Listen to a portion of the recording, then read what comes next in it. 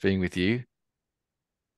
Oh, Um, yes, I did ask if we could record it. Just this is just for my personal edification. Um, no, I do remember coming to see you all those years ago, and that was a great experience. And in fact, uh, the lecture is entirely about that project.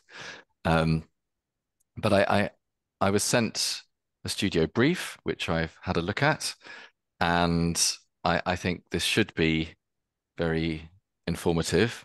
I should mention there's a few of my colleagues from the office, just the other side of a door here, who have joined as well. Um, so they can all wave um, over the internet. And I'm going to speak probably for 40, 45 minutes, and then very happy to answer any questions you might have. So the title I give in the lecture, and this is a new lecture just for you, it's Precinctual Planning. Um, and as Claudia pointed out, that's not a very often used word, and I haven't used it just because of its obscure uh, nature, but because it's a way of talking about. Let's see. Uh, First of all, Nicholas Pevsner, who used it, and I've broken the talk down into four chapters, if you like. So Pevsner, Saville, Gradle, and Ancaster. So they're all names, and I suppose you've seen names fall together like that. It does. It reminds me certainly of the kinds of institutions that New College is part of, in that they're often parts of a campus named after um, different people that were involved in the making of or the success of the institution. But anyway, Pevsner, in fact, is an architectural historian. Saville is the name of the road of the site. So I will say a bit about the context. Uh, Gradle is the name of the donor, so the person who initiated the project and has, in large part, funded it. And Ancaster is the name of the stone that the building is being mostly made of. So four chapters: Pevsner, Saville, Gradle, and Ancaster. And we'll kick off first of all with Pevsner. So this is a drawing by Raymond Unwin. It's an illustration of an imaginary irregular town from Town Planning and Practice, an introduction to the art of designing cities and suburbs, London 1919. And I suppose things to note are it's imaginary. So this is an exercise in some kind of ideal idea of a place. Um, what's also therefore unusual is imaginary followed by irregular. So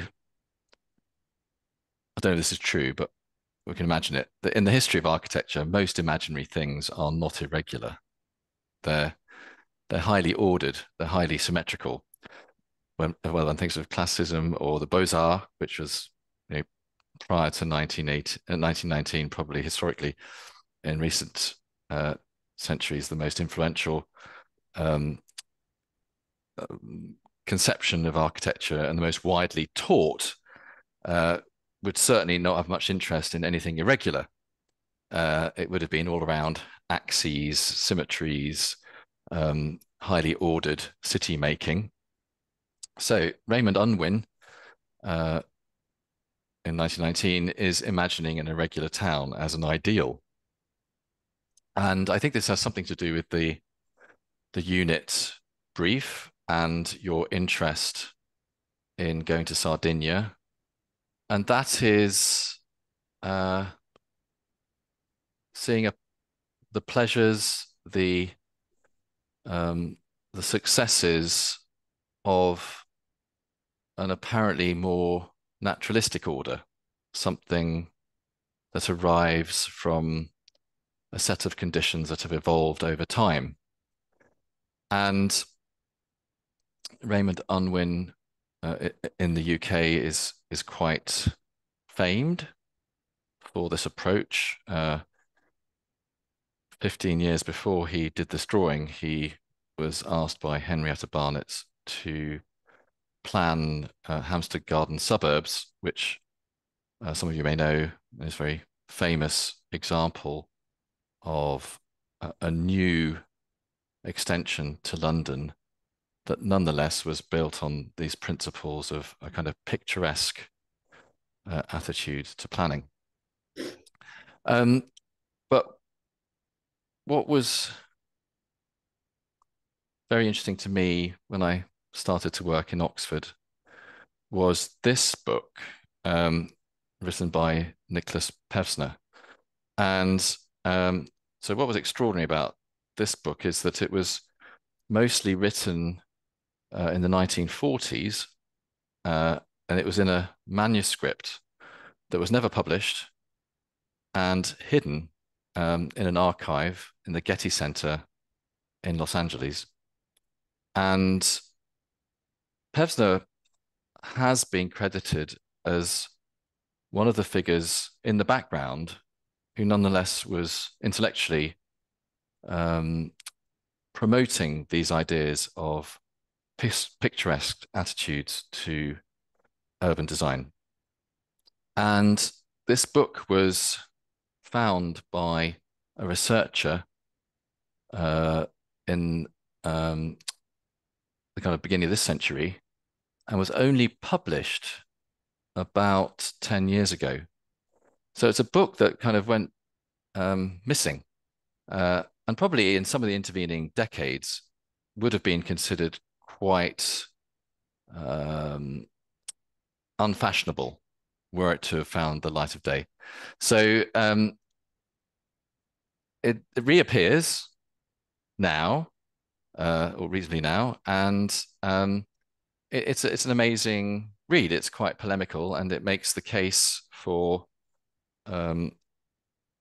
what Pevsner says is quite an English attitude to planning towns, and he particularly looks at Oxford along picturesque lines. So he's suggesting that the way in which gardens were previously designed could be a model for towns, and that would be a picturesque model of garden design would be to find very naturalistic relationships between parts, that the formal pleasure was in heightening their closeness to natural forms, or a kind of idealized version of nature, and that maybe towns could be conceived, and I think he's imagining now modernist buildings being inserted into historic fabric,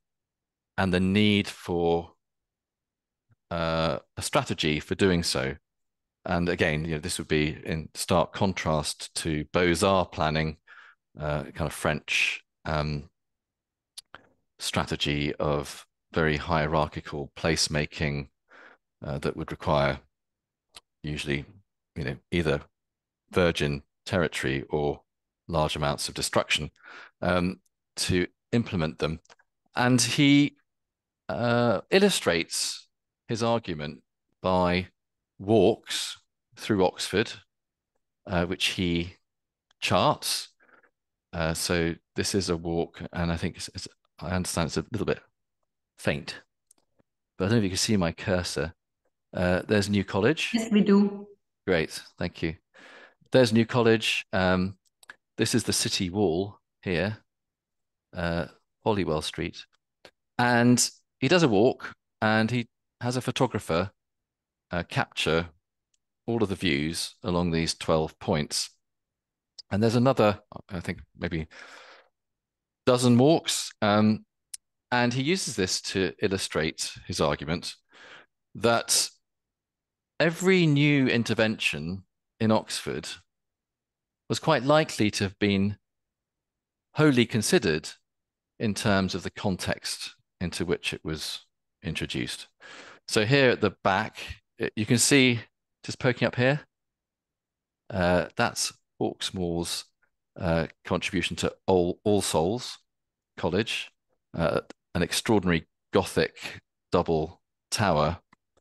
And obviously the photographers adding his license to this picturesque confection with Hawksmoor's Tower poking between the trees. And at the far end, you can see Gibbs' Roman Baroque dome, um, uh, and a Gothic gable. And so as you progress along the 12 photographs, uh, his argument is that each of these new pieces of city that come into view um, have been placed in order to increase the picturesque beauty of the context. So here's Jackson's Bridge of Sighs. It's crossing the road at Hertford College, and obviously recalling Venice. Um, and then there's the Bodleian on the left, the Clarendon Building on the right, and Wren's Sheldonian in front, now under the bridge. Uh, and I think it's a very compelling argument, and certainly in the absence of anything else that would suggest how do you go about inserting new things into such a rich historic fabric. And to the question of this word precinctual, um, it comes up in his book, and the researcher who organizes for it to be completed and published in the 21st century um, feels that one of the original contributions to like urban design theory that Pevsner makes is this idea of the precinctual. So, and this is it explained diagrammatically. So there's the linear on the left, things organized off an axis. There's the axial, so things organized off now a kind of branching system. There's the radial, so off a kind of point, and then the grid, as it says on the tin. And then last, the kind of slightly more complex um, proposition, the precinctual. And this is his idea that you can plan a city around arrival and departure from courtyards, which makes a lot of sense when you think that Oxford is entirely made of, well, a large part of it is made of courtyards or quads, as they're called in Oxford. They're called courts in Cambridge. Cambridge was established by academics apparently not happy at Oxford many centuries ago, and started another university in a similar vein, but called it courts. And well, what are all these quads about? Um, they were built from the medieval period onwards, primarily as a way of preventing this. Um, so this is a postcard from 1907 of a riot on Saint Scholastica's Day, 1354. So this is what town and gown meant in the Middle Ages, which was, students being massacred. Uh, Maybe that massacres sounds like probably larger numbers than there were. There was a lot of violence between townsfolk and students, and that was because uh, education was a new offer in Oxford. It wasn't regulated, and there were a lot of young men traveling from across the country to receive an education and arriving in a town that was ill prepared to host them, which caused a lot of tension. And this was because these men, and they were all men at that time, uh, were arriving in larger numbers and requiring all of these different uh, buildings and uses across the city, ranging from somewhere to stay, somewhere to pray, somewhere to eat, somewhere to study, and the there was a need to create a boundary between the space of education and the city. So uh, the cloister was a good precedent. And, I like to think of this a bit like, introducing a shopping center to an airport in the late 20th century. It's like, you know, really pretty open-minded thinking. You have all these different uses. Why don't we make one building that has them all in? And so the first ever purpose-built and designed and built in a single phase quad is at New College, which is Great Quad, which is this image from 1403. And it's a building where a chapel is butted up against student residences, which is butted up against a library, a dining hall, offices. Uh, and I think when you first see these kinds of constructions, I guess they're so singular in their material and stylistically, there's a fair degree of coherence. But actually, if you look at it typologically, they really are. It's quite an abrupt bringing together of different things. In what I see as being an incredibly bold bit of type making. And this becomes the model for creating different institutions within Oxford for teaching, uh, which are today the 30 odd colleges. And this is the basis of the precinctual uh, organization of the city and also produces this, I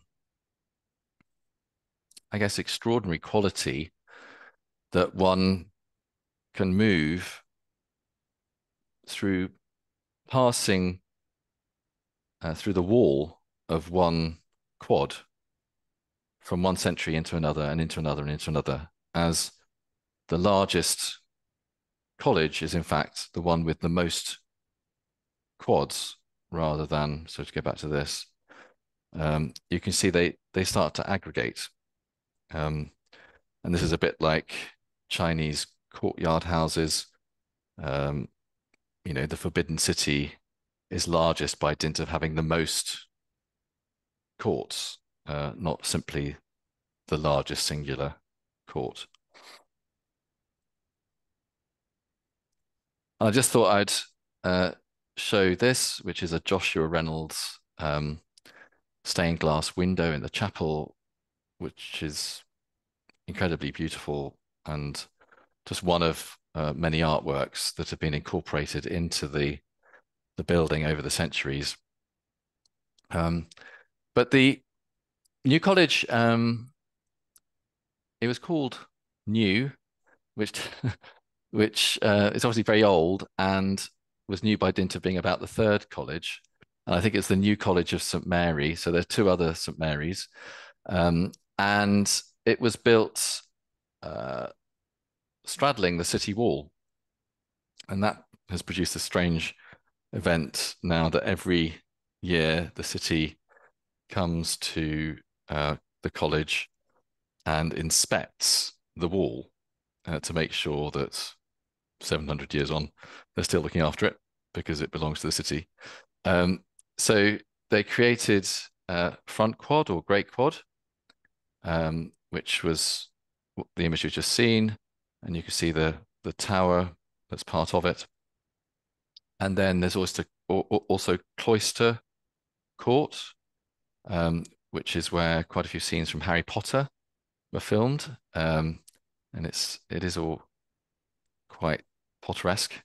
Um, and then this is the beginnings of this growth of the college. So in 1485, garden quad is added. And this is again quite a radical departure. As you can see, it's two flanks of building that create an open-sided urban structure that faces into a large garden and the city wall. And this coincided with the arrival of wealthy townsfolk uh, taking up rooms within the college. So you could argue that the form of the original quad, which was to create an interior that was segregated from the exterior, so to separate town from gown, has now evolved into a three-sided open embrace, which was a good metaphor for the relationship of the college to the town, which was they were now encouraging uh, local people to take up residence and acquire an education. And here you can see a drawing of a great quad in the background and garden quad in the foreground with this beautiful gate that gives onto the garden. And here it is on a lovely sunny day.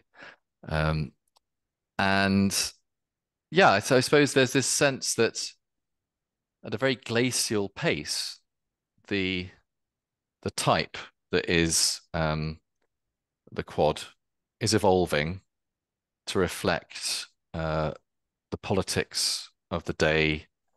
Um, and I guess it raises the question which Stephen, I think, posed at the beginning, which is there are these very ancient types and types of construction, but nonetheless the institutions continue, and they operate in the present day, and it raises questions of like how does one continue to evolve the type? What is a contemporary quad? So chapter 2, and I'm conscious I'm going to start galloping to keep up time because we've done about 25 minutes. Um, so Savile is the name of the road that the site is on. And this was a competition that we won in 2015. So it'll complete next year. So it's been 9 years, which is a lot more than half the length of the time we've been in practice. So it has gobbled up a lot of our attention. Um, and here you're seeing the New College historic campus at the bottom of the page. And then up to the north is the Savile Road campus. And I want to say a bit about how one, and again, thinking about your brief, can look at, is it Regensburg? Is that right? Yes, Yeah, yes, yeah, yeah, yeah. correct. How does one look at something very ancient, a Roman town, analyze it, uh, effectively make it one's own, in as much as it can be redeployed, but hopefully carry all the other conversations that'll be happening around the issues of the day, the climate crisis, different forms of association between people in contemporary society, etc. So we started looking. So the top left is a plan of the site, and we looked at all of the college quads, trying to find ones that were similar in scale, um, and what form could be added to the site. I should say that I think there will be a slide later on. The site was mostly Victorian villas surrounded by gardens that were built at the end of the 19th century for teaching staff to live in. And it's the last remaining significant bit of land that New College owns within the city. And it was an opportunity for them to try and find 100 rooms for 100 students, which would mean they could house all of their undergraduates on college-owned land, which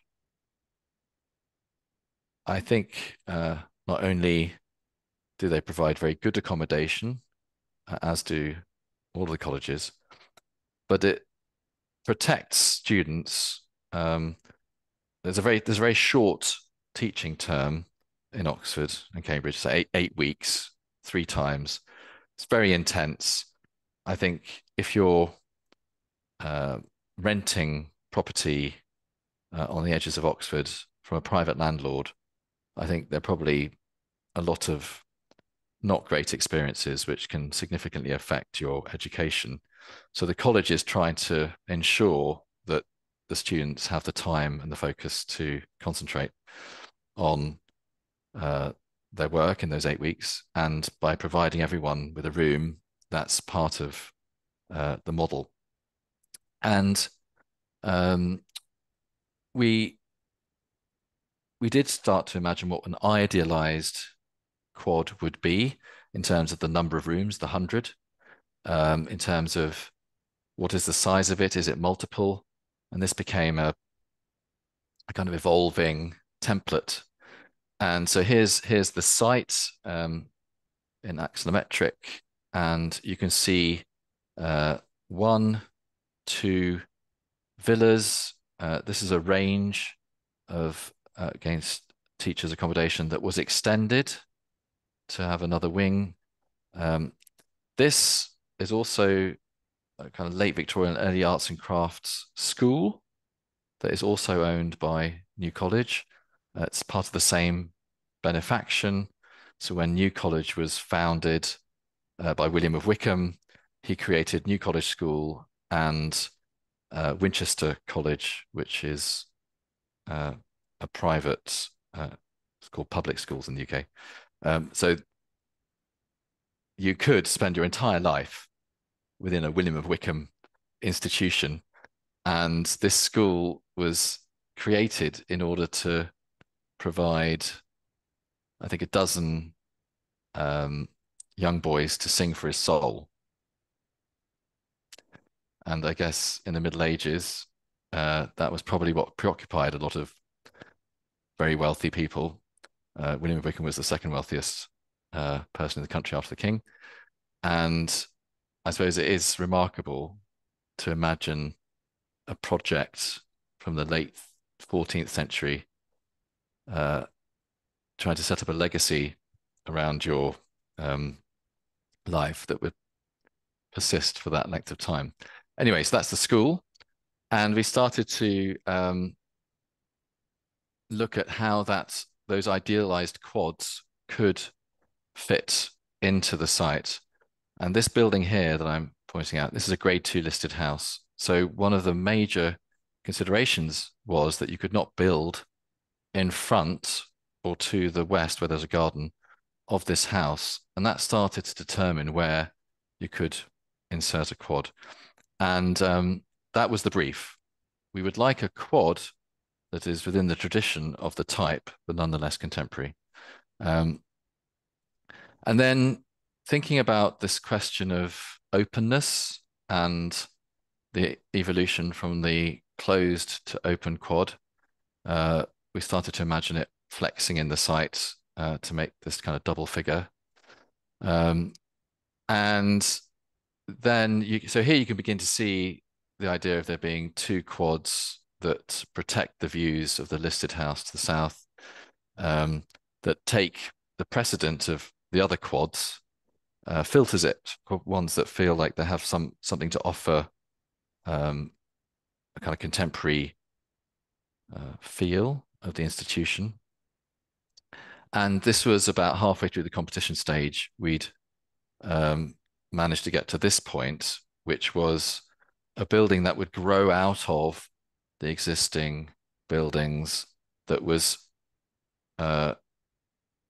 concerned to be read as part of the existing roofscape, because a lot of the late Victorian and arts and crafts buildings surrounding it are characterized by having very large eaves, and the roofs are part of their facades. So that became a kind of driving factor in this extension. And then I think so. Chapter 3, Bradel, is the name of the donor.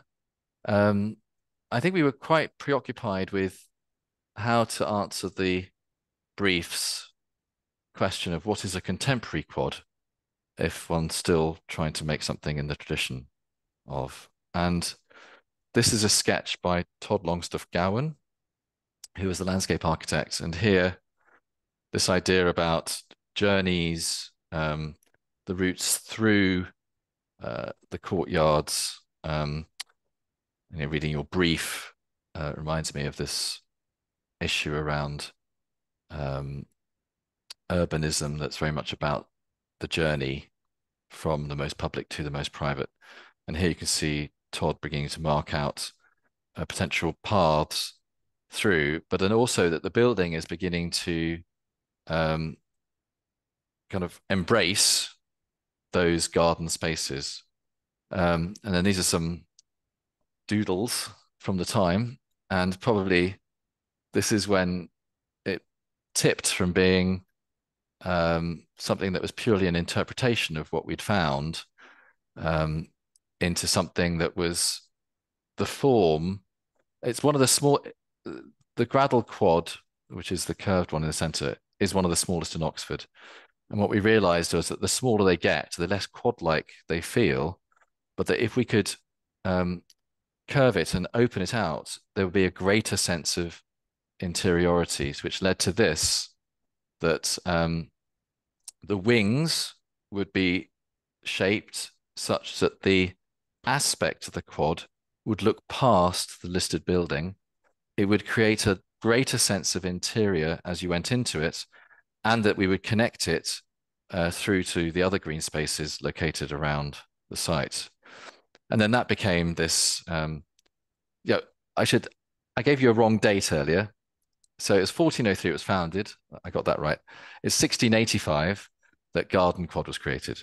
So this was at the same time that the Palace of Versailles, its cour d'honneur, which was a three-sided court, was built, which was very fashionable. And there's an architect, Bird, who had visited Versailles and brought this idea of a three-sided court, which again, I mean, it seems um, not such a departure from a four-sided court, but it was radical in its time. And then we became interested in if that's a kind of very slow journey towards changing the relationship between inside and outside, between institution and city, between nature and the built, that we would introduce this new form where there's almost an equivalence between the garden and built parts. And so this is the scheme as is being built now. And I suppose, I mean, I'm interested in the fact that most people, when they look at this building, think how very uh, self-referential it seems. The language seems to be all about something new that's introduced into the site. But um, there isn't a decision in the plan or section that wasn't about the site that it's in. Quite a lot of the geometry is determined by existing trees or the offsets from existing buildings or the desire to create courts for the school and then a mirrored on the east for um, the entrance quad for the college. And there you can see the cranking of the arms such that the space takes advantage of the garden of the listed house to the west. So in summary, the site began as villas with gardens and a school with playgrounds. There was a building introduced in order to provide separation between the school and the college for the first time, and to create three quads and a new setting for the listed house. and that this would be planted in a way that meant that the houses on the south, this was a planning consideration that I won't go into, but that they should feel part of a green belt. And thinking back to um, this idea of the precinctual and the journeys through the city from courtyard to courtyard, we were very interested in ensuring a kind of maximum permeability, so that from any court there were many routes and many journeys one could take, and also that I mean, think of your brief again.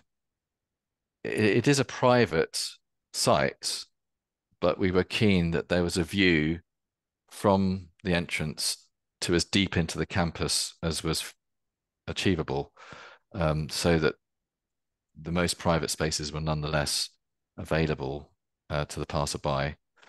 And also then, from an environmental point of view, that a lot of the rooms and the shared room space of the courts would benefit from south sun. So the last chapter, Ancaster, uh, is about the stone, which is obviously something you're also all very interested in. Um, so this is a village in Lincolnshire, Ancaster, and there is a seam of rock there, a limestone, which is an oolitic limestone, and it has several beds. The most compressed is the hardest, getting softer as it reaches the surface. And at the competition stage, we proposed that there would be a geometric stone, kind of diamond patterned stone block that would accentuate the curvature of the first curved quad in Oxford. Um, and this is um, these are the planning renders. So this was done 2019 or so. Um, and you can begin to see from this view more easily the staging posts of a journey through the site from the Porter's Lodge past a new tower, a new accommodation building that replaced one of the Victorian villas, and then the quad, West Quad, which Graddle Quad, which creates three south-facing courts. And then the tower as a marker, the arrival at the Porter's Lodge, which frames, so you can see all the way to the western edge of the main quad. Then here you're in the eastern quad, the entrance one, and you can see, so this is the existing building on the right, and actually we cut away half of the historic building in order to create this new wing, partly because this existing building was all based on a staircase model of 6 rooms accessible only by staircase, and they're incredibly difficult to convert to disabled access because you'd have to introduce a lift in every 6 rooms. So we had a new lift inserted on the right, which dealt with all the rooms that could meet it on the right, and then a new building on the left, which has step-free access everywhere. And then this is the main quad, and then you can see the routes through to the different gardens. And it was proposed to be made out of this limestone. I mean, my particular relationship to stone buildings is that when I was a student, this was being built in Cambridge by Hopkins. It was completed in 1995. I was living around the corner between 1991 and 94, and it was an exquisite building. And I think we had a site visit, a curved stone building, which I think I returned to in my imagination. And also, Stephen said I worked with Adam Caruso and Peter St. John, and this was one of the last projects I did with them. which is the Museum of Childhood, and the blocks here are Ancaster, this kind of mottled blue and beige stone. So I had some experience of working with the stone, and also of working with um, load-bearing stone walls. And by that I mean that the blocks are deep enough that the wall stands up on its own, but is restrained to a structure. And so, I mean, we'll come on to this later, but this is obviously in distinction to massive stone construction, which is carrying the floors, which will be the buildings that you went to visit, and perhaps more buildings in the near future. I dare say, if you do a good job and go on um, with the idea of building stone buildings, maybe you will build many more than our generation have. So this is the first sketch by Price and Myers um, of a possible interlocking stone block that so theirs was 150 thick, which is very thick, and it would stack at the back and tile at the front. And this was in the competition, and it was slightly inspired by lighthouses, which would traditionally have been stone and curved and had extreme weather conditions to deal with. So this interlocking block provided a very strong kind of weather seal. Um, and I was interested in, and this is a Bridget Riley 1960s kind of op art drawing, I think called Straight Curve. Um, and it speaks to this optical effect of straight lines on a curved surface having this, kind of magnified curvature.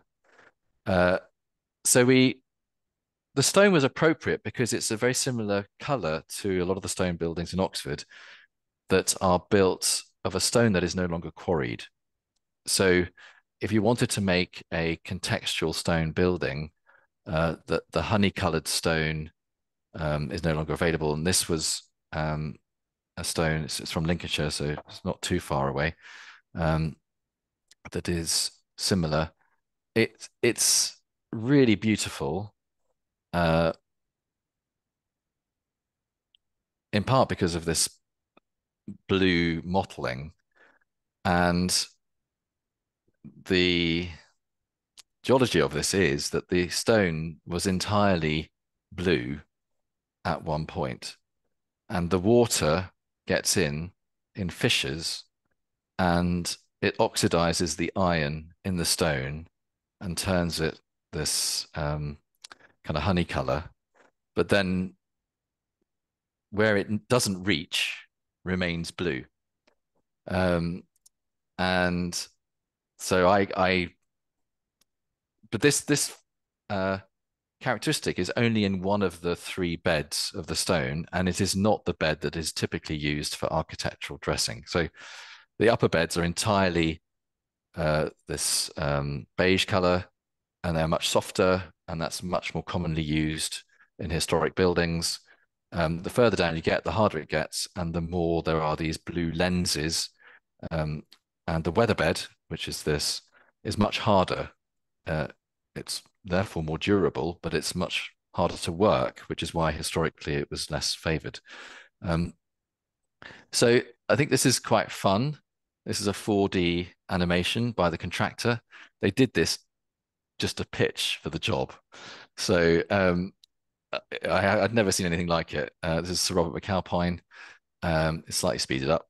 But we're really at the end of it. It's supposed to finish this summer, but it is dragging on as they do. But I think the last few bits of this presentation are really about you know what it takes to make this. So every block of stone is cut using a digital model to achieve the right curvature. Um, it was we did reduce the number of radii to a minimum, as I think four, to achieve the entire um, perimeter of the building. And I think the other thing to realize is, so it's all 70 mil thick in the end. It doesn't interlock, but the blocks, even at that size and depth, require mechanical um, maneuvering from the quarry onwards. And I think this video just gives you some sense of this looks like a kind of lunar construction site. Um, and there were numerous tests done. So here you can see how much blue is in the stone. And actually, it turned out that the donor didn't like that much blue. So then it had to be selected for a certain proportion of blue. I was really hoping we could build another building entirely out of blue stone, but that hasn't happened. Um, and then also all of the cornice line was precast in concrete, color matched to the stone, just because I think the cost of delivering that piece in stone, also the short blocks, was prohibitive. Um, so this question of how thick can one make stone uh, in buildings today? So this is 70 mil thick, which is enough to stack a stone one on top of the other, and for it to be able to take the load of the wall above it up multiple stories. And I guess that would be distinct from a lot of uh, open joint kind of tiled facades that are, maybe those are kind of 1980s office buildings where it's just purely cosmetic. But it's not what there's a British architect you probably know of, Amin Taha, who's done these incredible buildings where the stone's actually structural.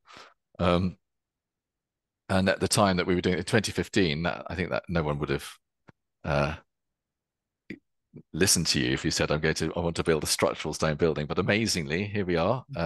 Now it's considered possible. What you're seeing here in this detail is there is quite a lot of gymnastics to make a curved stone wall anchor to a concrete structure. And you're seeing the stone reveals and all the clamps that are restraining. So it's not being held up by the structure, but it's being held back. And then, so here you can, I mean, absolutely fantastic company, Grants of Shoreditch. So you can begin to see this kind of optical effect of straight lines on a curved surface, heightening the apparent curvature. Um, and here, this is the top of the tower. Um, you know, I'm glad they were doing it. It's very incredibly complicated. So then to go to the building up of the different elements, the concrete structure, and then we worked with Bloomer Lehman, who were quite brilliant as well, a Swiss timber company that built the roof that we had imagined initially would be concrete, and then there are not enough suppliers that will do vaulted concrete roofs. So uh, it was proposed to be made out of timber by the contractor because there was a larger pool of suppliers. But of course, it also then met a lot of aspirations environmentally about reducing embodied carbon. Just sad that that wasn't the reason that drove it. It was supply chain economics that did it. But here you can see this kind of interesting moment where the concrete and timber, the whole top floor ended up being built out of timber. So, and exquisite, they all come with huge, big rubber mallets and knock it together. And to create this roof, which was then covered with this kind of duffel jacket, and then has tessellated tiles, and this is probably not so long ago now. We're just striking the scaffolding. Um, and yeah, I'm just going to finish on a few slides of the stone. So the red stone is stone raised, it's another British stone. And then here you're seeing the Ancaster. And this was just a moment of just breathtaking craftsmanship where the the stone wraps around the corners of the tower. It's load bearing, 70 mil thick. And they managed to, I guess, with a combination of the skills of the masons and also the use of um, CNC machining to create this kind of crispness in the geometry. And then here you can see one of the ends of the arms, and you can see this little frog there. There's a whole other story. Stephen mentioned artists, and we worked with an artist, Monster Chetwynd. She really is called Monster, um, on like 25 gargoyles. And this is the golden mole, which is an endangered African mole. And so there's a theme of, probably 100 years, 120 years since the last um, period in which a lot of animals were on buildings, which would have been, I suppose, during the expansion of European colonies, the discovery of a lot of exotic animals, their representation on institutions in the UK as, I guess, uh, symbolic of the kind of expansion and um, I guess there's a certain idea about ownership as well of all of these incredible natural world. But here we are, probably at the other side of a cycle that's uh, all of those same forces have led to so much of the natural world struggling for survival. And given that building is intended to be there for over 100 years, hopefully a few centuries more, there is this question about how many of these animals will still be around.